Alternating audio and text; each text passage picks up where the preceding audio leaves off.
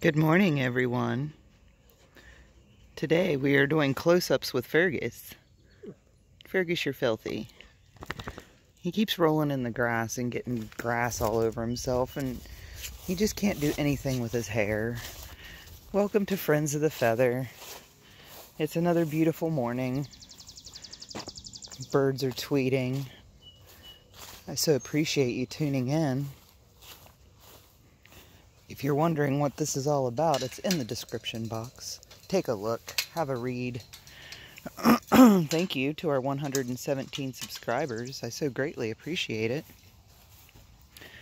Please, if you would, leave a little comment on who you are, what you're doing. I love to hear from everyone that subscribes to see what they're doing. Good morning, pecan chicons. It is something Sunday. Something. I thought maybe my today something could be music. Music. I love music. I've got something about music. It's really strange because I didn't really grow up in a musically inclined family. Like, we listened to music, mostly country music, like the Statler Brothers, Barbara Mandrell, the Mandrell Sisters, Dolly Parton. Yeah, country music. That's what I grew up on. And for some reason, I just was absolutely fascinated with music. I loved music. I grew up in the 70s and 80s, so I was 8 tracks, albums, and cassettes. 8 tracks and albums were the big thing for a while there, and then we got into cassettes. I would listen to the Rick D's Weekly Top 40 every single week, and I would listen to it, and I would like write down the songs. Like, I would keep a list of all the songs that won, and like just keep track of all the different music that was coming out. That's why you don't want to play Name That Tune with me. It's just not, it's not pretty. But I loved albums. I inherited all of my sister's 8 tracks, some Uriah Heep. The Flash Gordon soundtrack was a big one. That was a big one for me. Lots of Foreigner, Foghat, so many. Journey, BTO, Kiss, had Kiss Double Platinum. And now, like, as an adult, I can't stand Kiss. I really don't like Kiss. I don't like Kiss. I don't like AC/DC. I mean, I'll listen to them. I can sing every song from them, most of them. I know every word. I know every guitar solo. I know I know a lot, but I don't prefer to listen to that. So, but as I got older, like after I stopped listening to pop, after my I had some things happen, and some trauma, and I started listening to, we'll say, darker music. I really enjoyed 9 Inch Nails' Pretty Hate Machine when it came out. That was a big one. I got big into like Metallica, Megadeth, Anthrax, Iron Maiden. I really liked Iron Maiden a lot. I still do. I still listen to them. And then I was into 80s hair metal first, and then I was obsessed with Ozzy Osbourne and Randy Rhoads for a long time. Tribute, that album, I listened to that probably 1,000 times, maybe more. Peter Frampton, Frampton Comes Alive, I had that on pink vinyl, inherited from my sister. Loved that album. Boston, loved that album. I can't remember which one it was. It may have just been Boston. And then Third Stage was another one that I remember that was really good. Neil Diamond. I used to listen to a lot of Neil Diamond.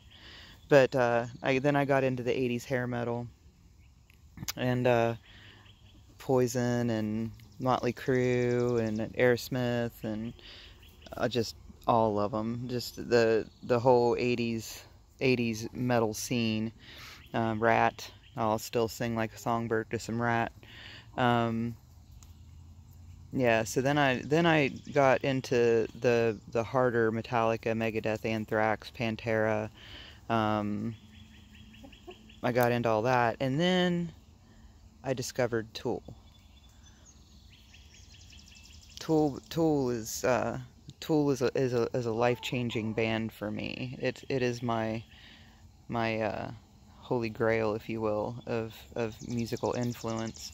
There's actually a trifecta of musical influence that I've kind of developed over time, and it centers around drummers. I'm obsessed with drums. I actually have a drum pad and some sticks, and I've been watching drum videos, so I think I'm going to learn how to play the drums. It's something I've wanted to do for seriously like 20 years, and because I'm not crazy and insane anymore, because I started eating properly, and you know, I think I'm gonna do it. I think I'm gonna learn how to play the drums. I've had this drum pad literally for, let me think, 17 years. It's like a little Remo practice drum pad. I've got a couple of Zildjian drumsticks. Oh yeah, I'm down there pounding around. Right now I'm having a lot of trouble figuring out how to hold the sticks. This is how novice I am. I'm trying to figure out how to properly hold the sticks, the different hand techniques, the hand movements, the hand, wrist, arm, the whole thing. I'm trying to figure it out. I will figure it out though, because I really want to be a drummer. I don't know why. Little drummer girl. That's who I want to be. But the trifecta of bands would be Tool, Rush, and Dave Matthews Band. I know, eclectic mix. I can see the Tool and Rush. Tool and Rush, I think, kind of go hand in hand for anyone who listens to them. You can kind of see the similarities. I really like intricate rhythms. I like, Danny Carey, man, come on. My gracious, you guys. The guy just blows me away. Like, listening to Danny Carey on songs like Lateralis and Parabola and just any of them it's like going on a journey. It's like following a guitar line. I mean, it's not just a 4/4, you know, snare, bass, hi-hat, couple toms thrown in. It's not like that. It's so complicated and just so well thought out, and everything just fits so perfectly. Like, it's something, guys. It's something. And I know it's not for everyone, and that's fine. That's fine. That's more Tool for me. That's, you know, fewer people I have to compete with to go to concerts. Love live concerts. I love live music. I've got to get to some live music. If I don't get to live music this summer, I just might wither up and die. But I do enjoy a good concert. The last concert I went to was Tool, as a fatter of Mact. This is the last concert I went to. But once I discovered Tool, I think that's where I discovered that I really, really had a thing for drums, because I always thought my thing was guitar. I had a guitar, I took lessons, I can plunk around on it, I know C, D, and G. I can play probably 3,000 or 4,000 songs just knowing those 3 chords. But it just never really clicked with me for some reason. I don't know what it was. I think it was probably a lack of tenacity and laziness and no practice. I think that's probably what it is. Because if you got C, D, and G down, I mean, come on. You've almost got the thing whipped. But it was just, I just didn't sit down and practice. I still have a guitar. I still have a nice little 6-string acoustic. The strings are probably rusting off of it. You'd probably get tetanus if you tried to play it, but it's there. But music has definitely shaped my life. I love music. There is something about it. It will shift your moods. It will change. It will do great things for you. Now, not everyone has this love, this rabid love for music. Not everybody has that. And I get that, you know, but I do. I love it. So, drop in the comments, what's your favorite band? Who do you guys listen to? What gets your motor running when you head out on the highway? Oh, that's right. That's right. I said it. So that's why if you watch these, you'll notice that I throw in. I mean, my head is like a jukebox. I tell upper management all the time about my virtual jukebox that's in my head, that it's just constantly. It never runs out of quarters. I'll tell you that. Whoever's playing the virtual jukebox, they never run out of quarters. It's like I'll walk through the room and just hear something on the TV, and it'll make me think of a song, and then that song is stuck in my head.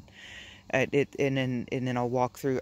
Like if I'm working on a project, I do a lot of projects for like that have quotes in them, and if it's a quote for a song, God help me. Every time I look at it, that song will be in my head. I will hear it, and it will start playing on the jukebox. And you know, sometimes we have random jukebox. Sometimes we're stuck on one song jukebox. It's you know, it goes on forever. So that's a little bit of a insight into my head. I've always got some background music playing somewhere. So tell me what you guys think about music on our something Sunday, and maybe we'll get into a little bit deeper discussions about some music stuff later on today in our evening edition, which you should all definitely tune into. I might do a Buttons episode today, you never know. Depends on how frisky I'm feeling. Ooh, I smell something dead over here.